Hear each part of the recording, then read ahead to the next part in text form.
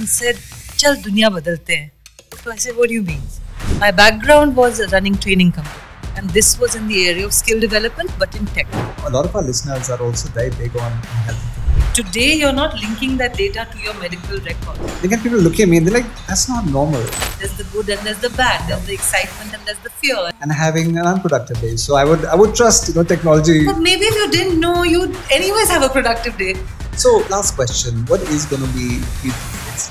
Hey listeners and viewers, it's good to be back with my second podcast series. Welcome to Let's Chat with GB. I'm your host Gaurav Bhagat and you can call me, well, just that, GB. Every fortnight we delve into thought-provoking conversations spanning an array of topics, from captivating life stories to insights that inspire. Our aim is to ignite that spark in you, the spark that compels you to act, to change and to make a difference. So whether you're here for motivation, wisdom, or just to listen into a good chat, you're in the right place. So let's dive into the conversations and uncover more in Let's Chat with GB.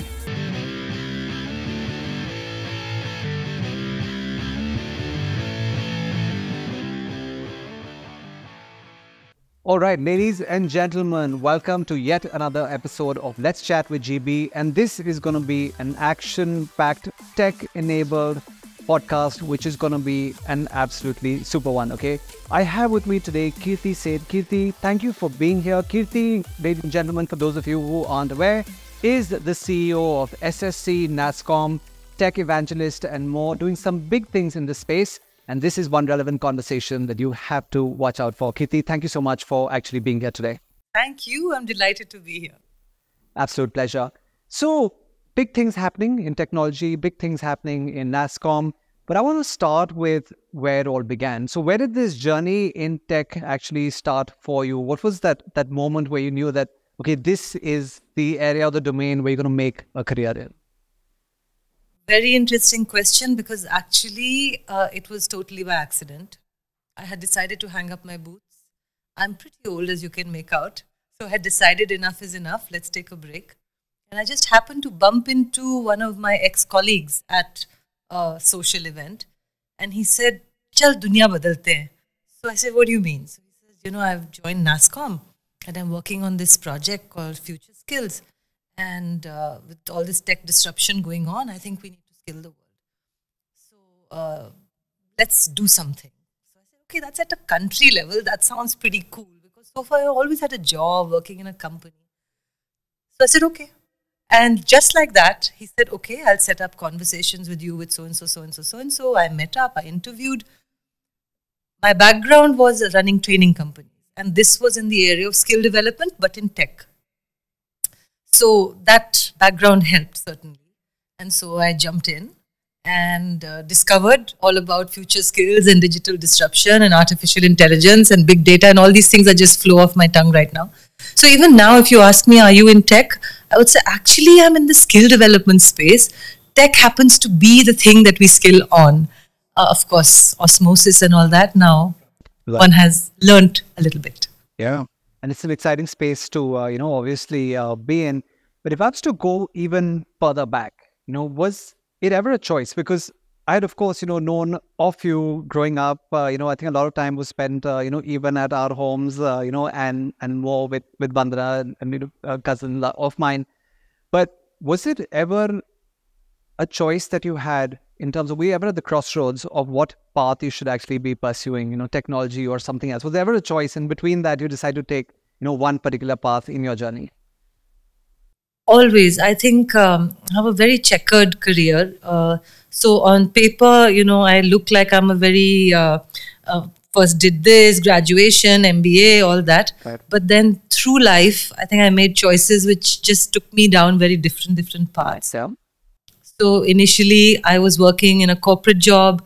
Then the husband at that time, no longer a husband, but at that time, he moved to another country. I said, hey, this sounds like fun. So I switched and I went from a corporate finance job to banking. Mm-hmm. Then from banking, he moved around. I moved around with him, different countries, London, Sri Lanka, India, all that. Came back. Then we decided to become entrepreneurs. So we got into the customer service space.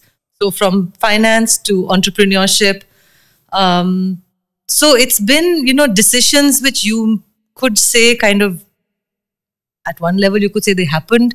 At another level, listen, all decisions are conscious decisions. You make a choice. So true. So I made the choice. I think the real journey to this end came when I decided to join a training company. It was a small company, and I wanted a small space. My children were small at the time. So I decided to take that up. That, I think, was a pretty drastic switch from finance, banking to training and development. I think that I really enjoyed. I loved the whole idea of impacting people. And you should know that. I mean, you're in that space. So on a daily basis, you see how you impact lives. It's thrilling. Yeah, I think that beats, having all the money in the world. I mean, just the fulfillment. And when you start hearing about, successes, people start coming back and sharing some of those, wins, I think that's just so fulfilling. Yeah. Any lessons that you learned in particular from some of those, failures in your early journey that you want to share with, viewers and listeners, takeaways that would be beneficial to them? Lots of failures, lots of pick-me-ups also after that. I think if I were to say simply, I would probably say that failure happens. You've got to take a deep breath at some point and say, Acha, now what? And not let that bog you down and tell you how the world has conspired to pull you down and go against you. So true. It's not the world. I mean, things happen. The economy changes, the world changes, customers change, technologies change, and they impact you. So you've got to just step back and take a breath. It's bad. It's bad when it happens. For example, when I came back and wanted to start working again, and I had stellar academic credentials.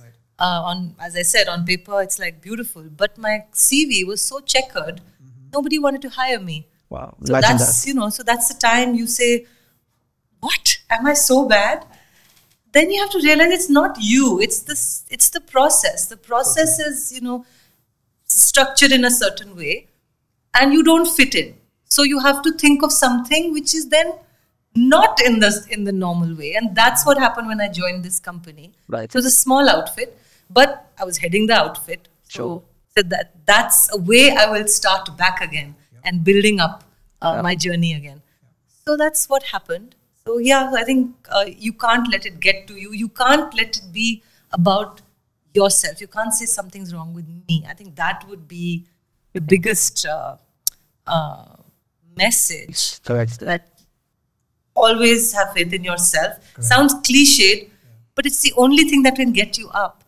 And the other thing I would say is you've got to be with some people who believe in you. That energy also helps. They have to keep reminding you, because sometimes you start doubting yourself. And your loved ones at that time, your partner at that time, your parents, your siblings, your friends, whoever it is, 1, 2, 3 people who are there by your side, holding you strong when things are not going so well. So I think these two things, they work. I remember on your podcast earlier, your cousin Vandana had mentioned how that has helped her. And that really resonated with me because it was so true. It happens with all of us. So true. Yeah, I couldn't agree more. You have to have that inner core circle that stands by you despite whatever happens and is never there to really judge you.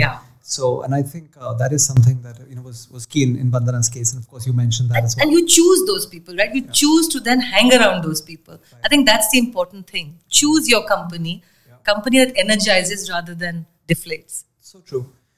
And it's an interesting point that you bring up, and I'm just thinking in today's world where the influences for so many are what's being consumed on social media, on Instagram and on YouTube and all of that.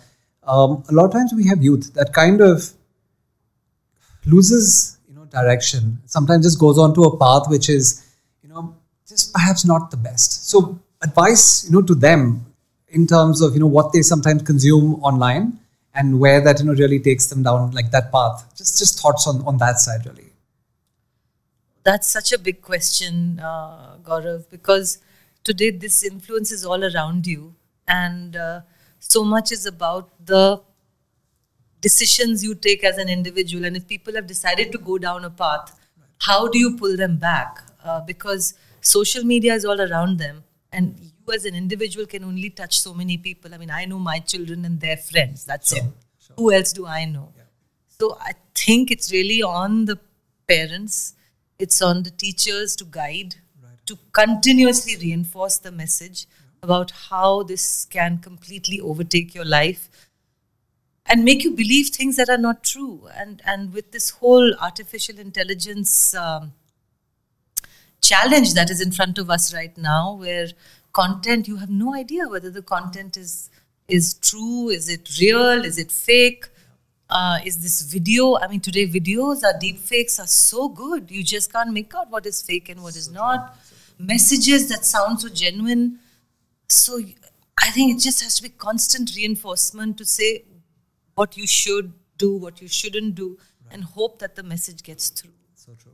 Because for the individual themselves, they're already in that rabbit hole. Yeah. They're not going to get themselves out. Yeah. It's somebody who has to go and constantly reinforce that message. Such a big role for parents today. In fact, the other day I got a call from one of the schools that I'm associated with, where I had said, you need to talk about this to your students and to parents. Right. So they're actually putting together a workshop on AI and cybersecurity to teach the parents, teach the teachers, and then get the students into the room, because they say first the parents have to know how important this is. Parents don't know today. Agreed. Yeah, and it's a space where I think there's just so much happening, and it's almost scary in terms of what tech can today do. Yeah. And I think the entire deepfake space is a big area of concern and requires a lot of constant monitoring as well. So maybe if that's some of the scary stuff, is there something that excites you as well? Something that you're seeing developing right now, which you think is very exciting in the space of skilling, in the space of learning, something that is really standing out as a technology or a technological advancement that you find really exciting right now? I think what I really find exciting right now, and I mean, everyone's talking about generative AI, and I'm sure you've also used ChatGPT, and everybody out there has. And now today, if you go on Google search, also there's a Gen AI enabled search. Bing has become so interesting. Right. So what I find fascinating is how anybody, you and me, who are not techies, can use technology to do such cool stuff. Sure. And we don't need to be so highly technically educated. And what that means is that today technology is not the domain of the techies. Today technology is for everybody. It's within your grasp. And you were just telling me before this started how your logo has been created by your daughter. And I was asking you, how did she create it? Did she draw it or did she use tech? Because I thought, for all you know, she went to DALL-E or she went to ChatGPT and she could have created something, played around with it. And a 12-year-old, well, she's anyways created something so great, but she could have created something even more different. Maybe the next venture that you do, she'll be using that. So suddenly this power has come into all our hands. So, with great power comes great responsibility. For sure. So to your point earlier, how do we educate people? We have to tell them about both sides of it. So that to me is a really exciting stuff happening right now, where tech is just getting democratized.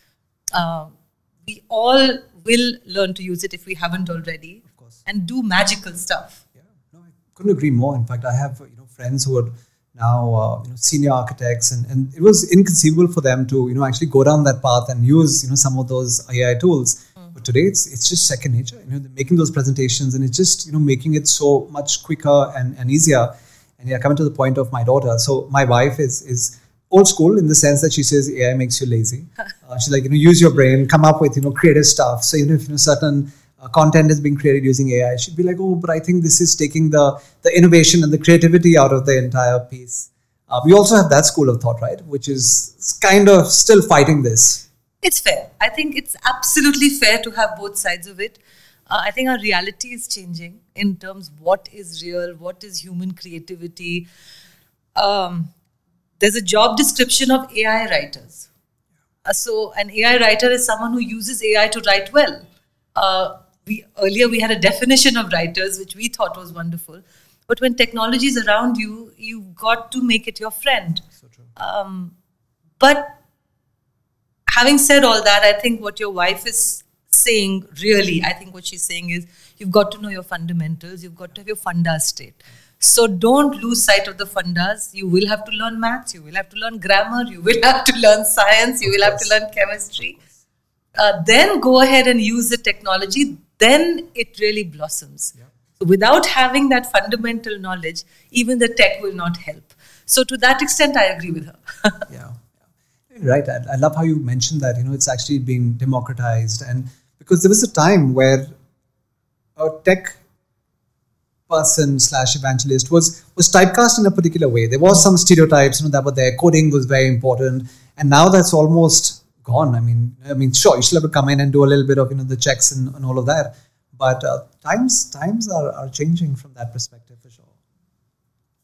Yes, to some extent, yes, the coders are not, you could say their job has changed, but actually their challenge has increased. So you'll still need the coders, but they won't be doing the vanilla stuff anymore, because the low code, no code kind of platforms assisted by AI will do the vanilla stuff. Right. So what is asked of the coders will, the level will go up, right, which means we'll just get better products and better thought out solutions. So to that extent, I would say we are, headed for this wonderful world aided by technology. Yeah. But yeah, as I said, the fundamentals, you've got to make sure that you have those right. Of course, goes without saying. So, earlier you also brought up the fact that, people are always connected to their gadgets and, just those influencers coming, so much from the aspect of what we're consuming online all the time. Personally, for you, have you ever gone down the route of a digital detox where like, okay, I'm just switching off for a bit and I'm going to be just unplugging myself from the grid? Has that ever happened for you? Very often. Really? I make sure I choose holiday destinations where there's no signal. So we just went on a trek to Kashmir, 6 days, no signal at all. Wow. So I think it's crucial to just get away from it all, because it's just too constant otherwise. So true. Gosh, I wouldn't last like 6 hours without being connected to the net. And I think that's one thing that I find with a lot of people today. That maybe it's my generation, because you're a different generation from me practically. Just by a bit maybe. But, quite a bit. So maybe that's why I can do it a little easier. I think my kids would have a harder time. Yeah, even if I'm flying somewhere and there's a flight to the US and they say there's no Wi-Fi, and that happened on Air India flight recently, and I'm like, oh my God, like direct Delhi, Singapore, Delhi, San Francisco, and there was like, no internet, and it was scary for a bit. But I think eventually one kind of, makes their peace with that. No, I think you do need to make your peace with that. To me, a long flight is a delight, because I never sign on to the Wi-Fi. I don't even want to know whether it's free or paid. I don't want to know. I don't want to access my device. Yeah, it's interesting. And I think that, sometimes when you are off the grid and just have some time to think, just some great things happen over there. So I think that's something I would totally agree. If I were to talk about, what do you really see happening over the course of the next few years? So if you call it like a weather forecast for the tech industry in a way, what do you see happening in the space in the next few years to come? That's a dangerous question, because when ChatGPT was unleashed on this world, I don't think any of us realized what implications it's going to have. And in the past year that it's been around, right, things have really, really changed. And I don't think we could have anticipated that as well. So looking into the future is a very hard task. The kind of ethical, philosophical issues that are going to come up in front of us, I think we can't even imagine it, because we are in a paradigm where we think in a human way. Yeah. But today AI is doing a lot of the thinking for us. It's not thinking, but the way it's reasoning, or the way it's putting things together. Actually, it is thinking for us. When you choose a movie on Netflix, or when even your search results pop up on Google, or when you choose something on Amazon, after all, AI is helping you make those decisions. So it is governing your decisions in a way. But when that goes into a different scale altogether, when you start thinking of countries, of war, of AI-enabled weapons, of security considerations, of geopolitics, and the implications are so huge that it's just difficult to even imagine. But I think one thing I can say for certain is that AI is going to be everywhere. And the sooner we understand what it is and how to use it and how to be careful about it, it's not sooner. We have to do it now. We have to do it today because it's here. I do see the way something like education will happen will completely change. The role of the teacher will change. How we do assessments will change. What we teach will change. How we teach. So that's a big, absolutely big one. The way jobs are structured, what you're looking for in a person when you hire them, that is already changing. It used to be in the tech industry that you hired people for tech skills. Today you give equal weightage to tech skills and the human skills because you actually want the person to be able to think. Problem solving, creativity, logical reasoning. This is something that you want. Because if you want to design a solution, that human being is going to tell you what is that problem and what is that solution. Tech, the tech can help, but it does not decide today. So that the way you learn needs to change, and that is not happening fast enough. Our schools need to change, our colleges need to change, our teachers need to change. In terms of the technology itself, today we're talking about GPUs in computers which have a certain speed of processing. Once quantum comes, which is a completely different technology, it's again going to be as transformational as AI is today. So difficult to even fathom. Like, could you have imagined what generative AI is going to do or what it can do? And this is only a year that we're talking about. So when quantum happens, a simple thing like passwords. Quantum computer can beat any password in a few minutes. So what happens to banking? What happens to your security? We've all got our digital lives. What happens to that? What happens to identity? So it's, I cannot imagine the implications. I'm trying to read up about it. I'm in the skilling space, so I'm trying to skill myself on this. But it's hard because right now it's all in the philosophical realm. The reality, we only know when it comes. Of course. Yeah, and I think you always have pieces that are being written about the both sides of it. So like the positives, and the negatives. But I think in the end, humankind always figures it out, right? So I'm sure this will be just one of those transitions. No, we're already seeing it. I think I read this newspaper article yesterday. The New York Times has sued OpenAI to say you trained your model on all our content, so you violated IP. So I'm kind of hoping that those kind of guardrails of laws that already exist will help us in some way in containing these models and containing what these algorithms do. So yeah, I'm optimistic too. Right. And it's a slippery slope. I think what happened even in Hollywood when the writers were going on strike, and I have a friend who works at a big media house in New York, and 31 people, 30 got sacked because they said one person can do what was being done by 31 in the editing space. But again, I think people, then again come back to the skilling piece, figuring out, what do they need to do to stay relevant in these times. And I think that's something that's extremely critical as well. Learning to learn, that's the one skill. So you often are interacting and engaging with a lot of the youth, of the country, and attention spans. And I go into colleges, and I speak, and I work with some of the youth as well. I see attention spans have just crashed. Okay, and you mentioned this earlier that old styles of teaching wouldn't work anymore.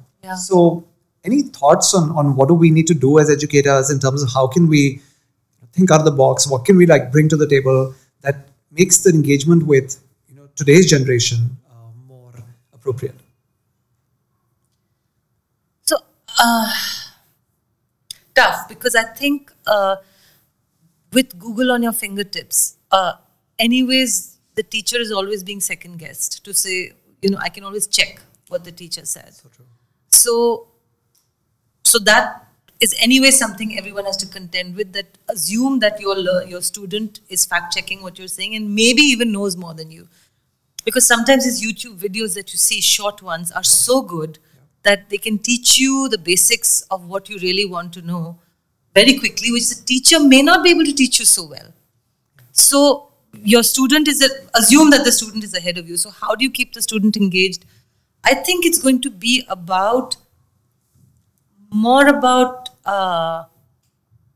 creating something or doing something or developing something. So if you're teaching something around, say, mechanical engineering, it's going to be more about showing how it works, building something with your own hands, experiencing what that learning is. This whole thing of, sit in a classroom and take notes won't happen. Video always works. Sure. You know that. So make sure that you use the technology to teach, get people engaged. Today, you can have access to the best in the world of content. So there's no excuse for using boring content. Yeah. So I think teachers will have to work a lot more harder to keep the students engaged. We may even ask, is the current model of degrees and, bachelors and masters, is that going to be relevant? It's a question. I don't know. Yeah. Because if I can learn just in time, today I can learn a tool, an AI-based tool in, maybe an hour of watching a couple of videos, testing it out myself, and I'm good to go. So why do I need to do a course for 30 hours? So this is my constant fight with the regulators to say, you keep saying do so many hundreds of hours of learning. Who's doing it? Today, nobody is. So this idea of micro-credentials, the idea of bite-sized learning, the idea of stackable credentials. Yep. So do this, then do this, then do this, and add it all up to add to what you know.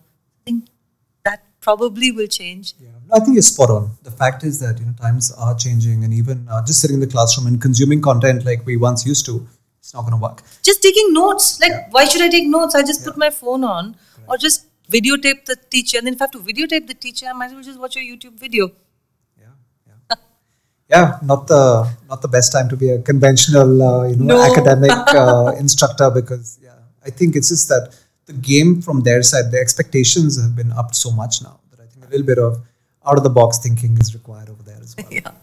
Let's talk about technology for social good. So something that you've come across in recent times, which you just something that, like what BJ Fogg would say, create shine, just warms you up from inside when you think of that particular innovation that may have happened in the space of technology, that you just thought that, okay, wow, this is so nice. Something that, anything that really comes to mind. There's so many. I'm just trying to think of an example. Okay, I can think of one. Mm-hmm. So there was this global conference just happened, GPay, Global Program for Artificial Intelligence, Global Partnership for Artificial Intelligence. So there were a lot of companies that were displaying their applications over there. So I don't know if you've read about this thing called Bhashini. It's a government of India tool, which is using how to use AI and Indian languages. So they are building applications which are voice enabled. So now it is targeted at Indians who don't know how to read and write, and that, as you know, are many Indians. And as far as the government is concerned, that's the kind of people that they need to target. So the CEO of Bhashini, he demonstrated for us where he logged on to a site which was about insurance. And he used the voice to speak into the app to say, what happened? My remittance hasn't happened. Right. And then the AI went through the database and said, actually, the remittance has happened. And check your bank account number such and such, which is where the remittance has gone. No way. And so the remittance had happened. He also demonstrated UPI, again, voice-enabled UPI over the phone, not using the app, just using voice. And then you punched in OTP or a PIN. Yeah. And without using an app, just voice-enabled, you could do UPI. There is so many apps like Fasal Kranti and all that kind of apps where the farmer just speaks into the app and they get to know weather patterns or, what is the right time to sow the rice right now, and where the AI kind of looks into all the environmental information that is available and tells the farmer what to do. Wow, that's phenomenal. It's crazy fun what's going on. Yeah. I was talking to the YouTube person the other day, and this is something I say in every forum now. I said, Did you know that there are translations available for all YouTube videos? So if you click on those three dots, video is in English, you click, say, I want the translation in Hindi, and just on the fly, you'll get the video translated into Hindi. Look at the world that has opened up now. I mean, all this YouTube content, anybody who doesn't understand English can consume it. So true. Did you know that Microsoft Word allows translation into 12 Indian languages? I knew that they launched something new yesterday. I'm not sure this is one of the this initiatives. is old. It's This is been old. around. So I translated recipes. I was trying to teach my cook how to make caramel custard or something, and I pasted the recipe in English, and I just went to Microsoft Word. I said translate to Hindi. Beautiful translation, properly formatted.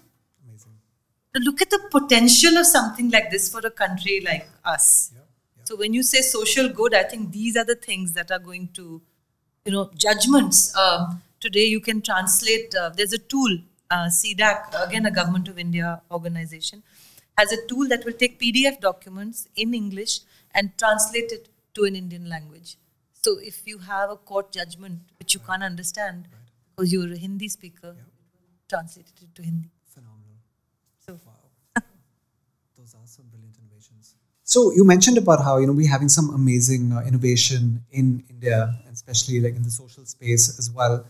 Do you also feel that India is kind of ahead of the curve in terms of some of the adaptation that we're doing, and also the creation and innovation that we're doing in this space? Do you see this happening quicker than some of our Western counterparts in Europe and the US? I won't say we're ahead. If I were to look at the stats in terms of startups and patents and all that, then India is clearly not as far ahead. But if I look at adoption of technology and at the level at which we adopt technology, that we are clearly ahead. So when I, talk of things like UPI, or when we talk of things like DigiLocker, or we talk of all the services that are now today available online, India's adoption of technology is definitely more broad-based. Even our apps, like the other day we were talking about Blinkit to someone, and they were from the US, and they said, what are you saying? Like, how does this thing operate? Like in 10 minutes, what you want is at your doorstep. Somebody has created this service and model that seems to work. So the way we have taken to technology, I think, is fantastic.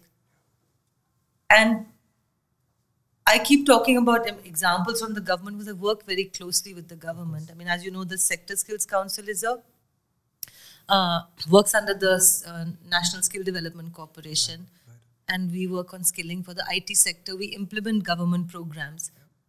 That's a program at massive scale. I mean, just in IT, we skilled about 300,000 people last year.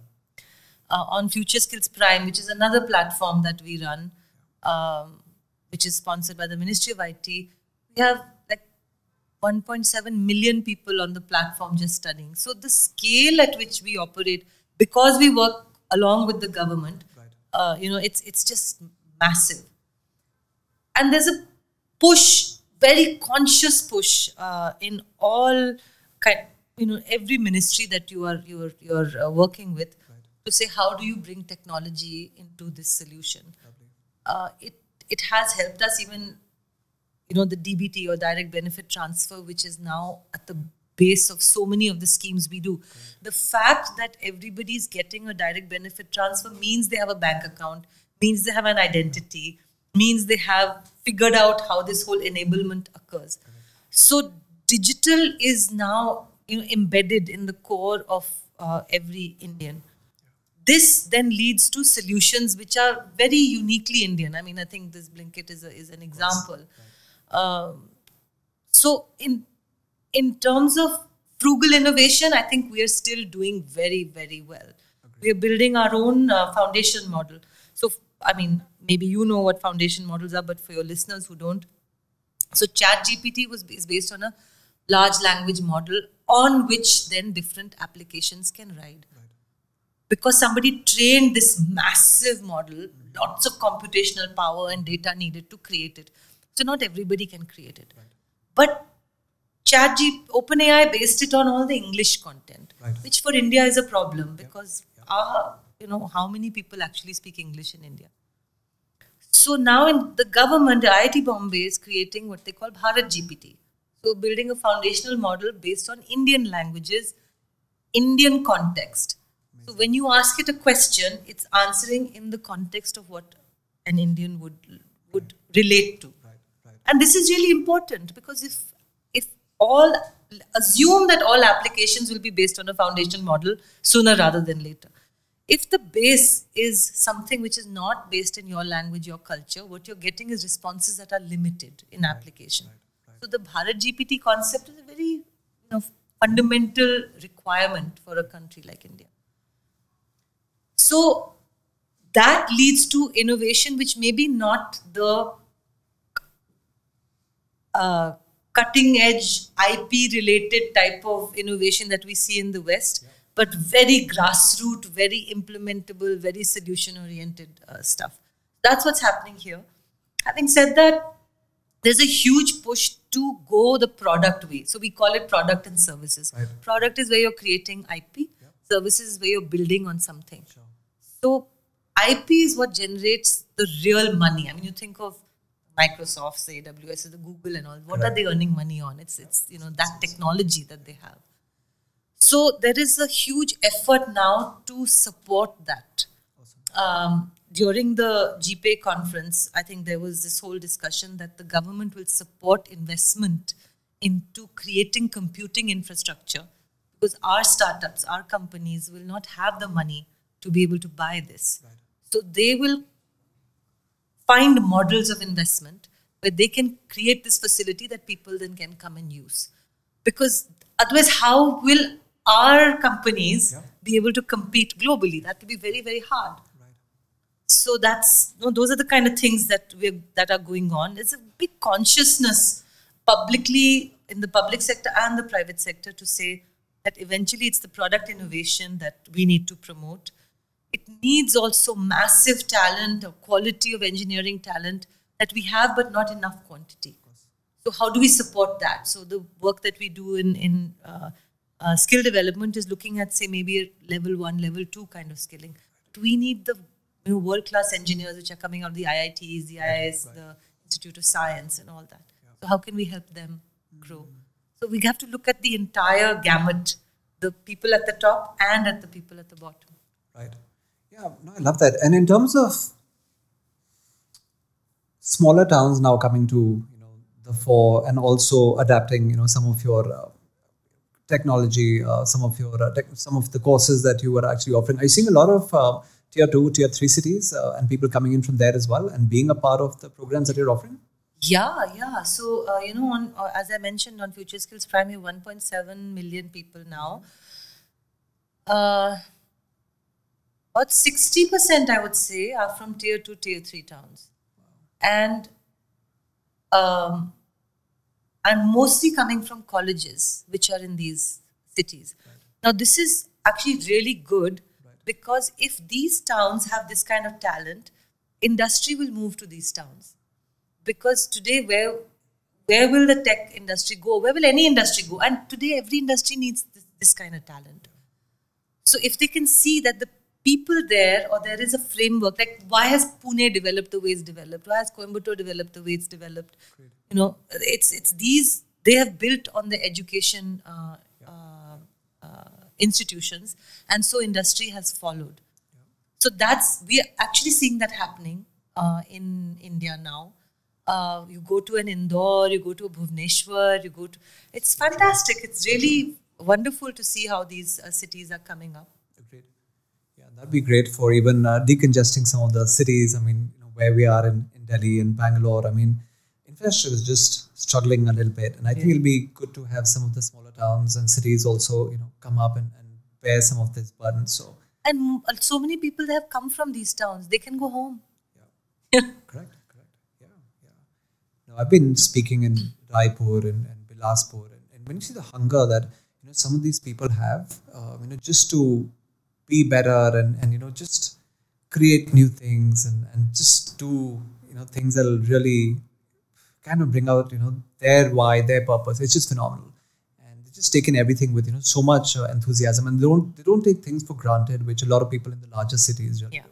I think that's really good to see as well. I think that's what we also figured in the work that we do on skilling. We say our mission is not really in the Delhis and the Bombays and the Bangalores. It is to go beyond, because here they will get taken care of. There are jobs here. There are education institutions here. So the opportunity will come.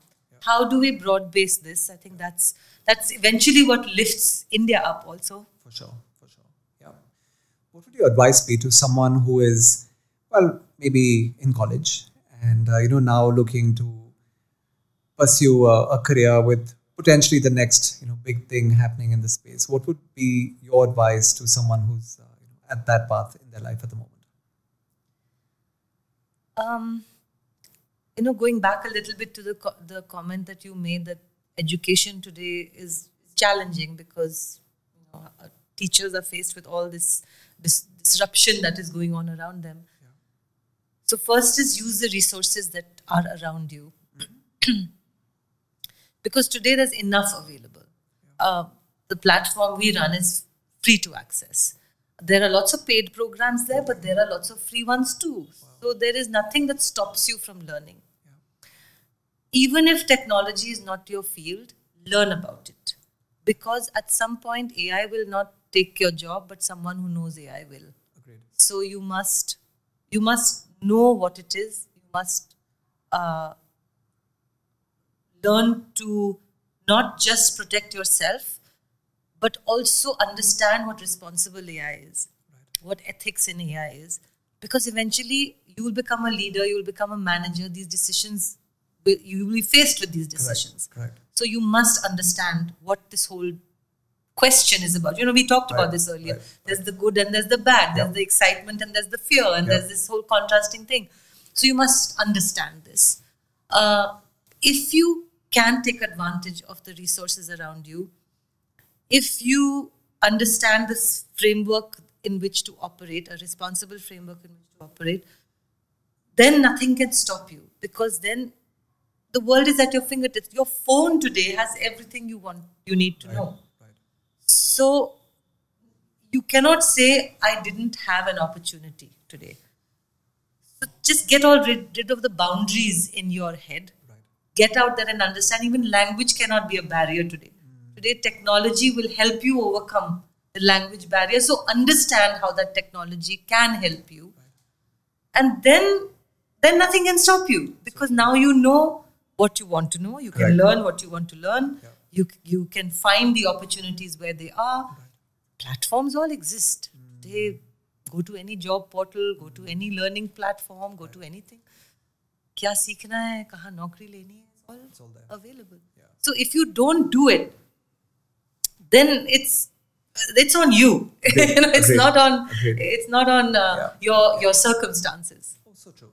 And I think the opportunity that lies for India today is unparalleled. I mean, we haven't seen anything like this forever, or it's in the past at least for sure. And I think it's just a great time to be in the space and leveraging these opportunities that are actually there. And I love the fact how you said so much of your content is actually available for free. Yeah. Because the other conversation or commentary that I hear a lot today is how people are being missold to. They're being sold products, services, courses, dreams, which are just being missold. And there's nothing in terms of what there should be there, and people are just getting sucked in because of glitzy marketing and just being sucked in and just doing themselves a big disservice there. Yeah. I mean, some of these companies are also doing great work, so we shouldn't paint everybody with the same brush. But I hear you. I mean, I know that it's difficult to say what's real and what's not. So we're hoping that we're able to provide something that people can use that's technology for social good also. So true. As we come to our concluding few minutes, a lot of our listeners are also very big on health and fitness. So is there something that you're seeing where technology and health and fitness coming together to create things which have been interesting, and just anything that comes to mind from that perspective for you? I think technology is now at the core of health and fitness. If your listeners are into health and fitness, then they all have a wearable that they are using.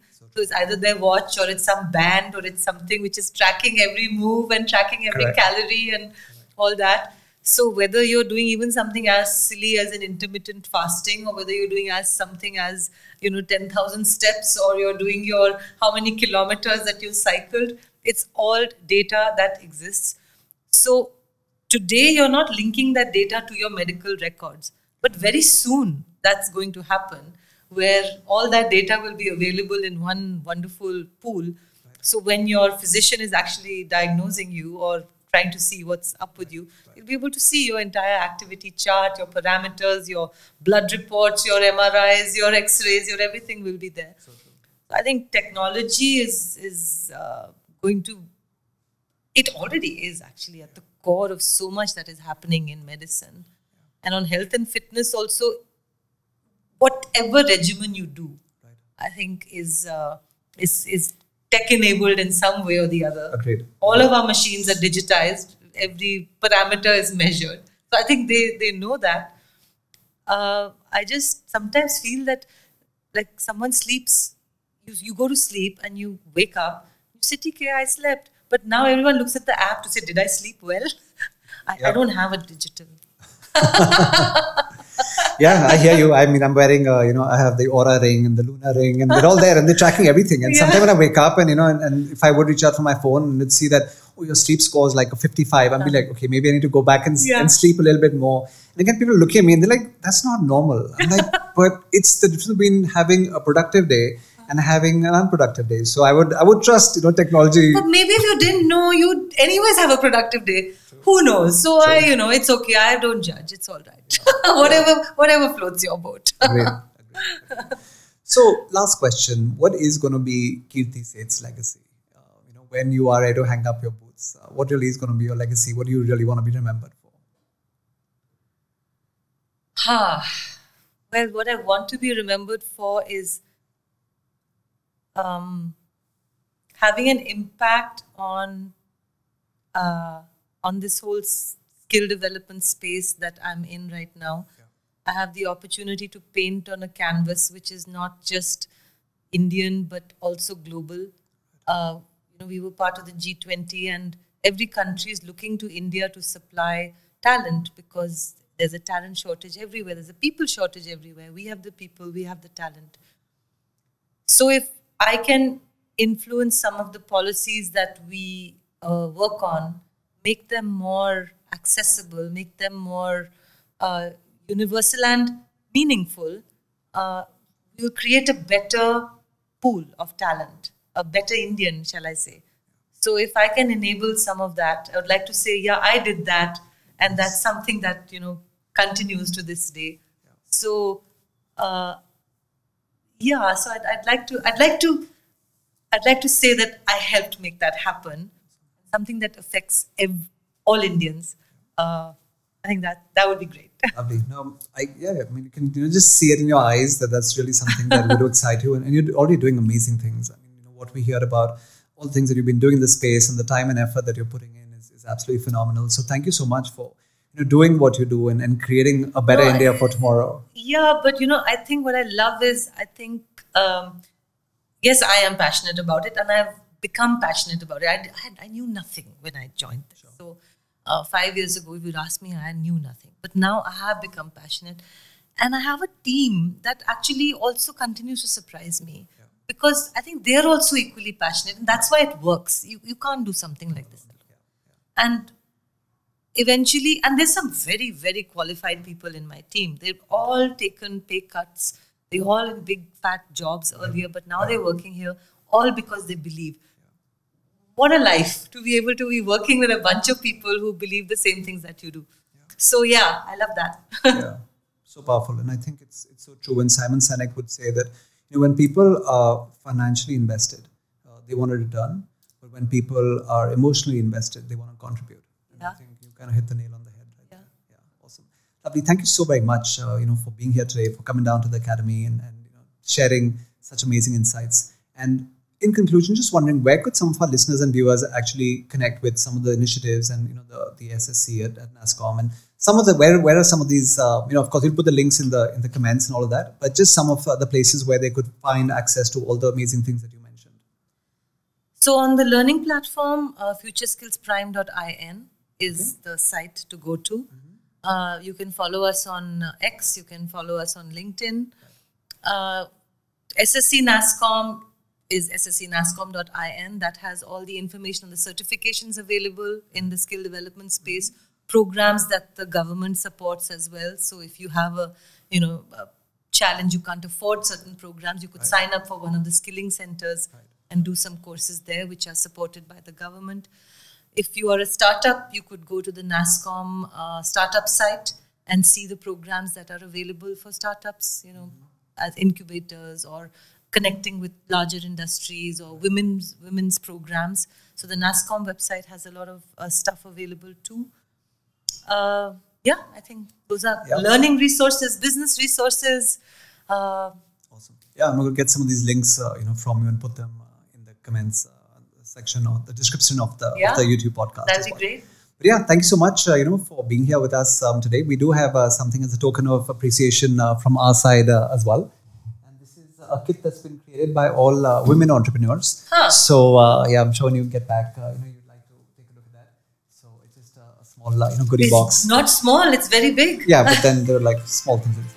And so just a little something. Oh, thank you so much. Thank you so much.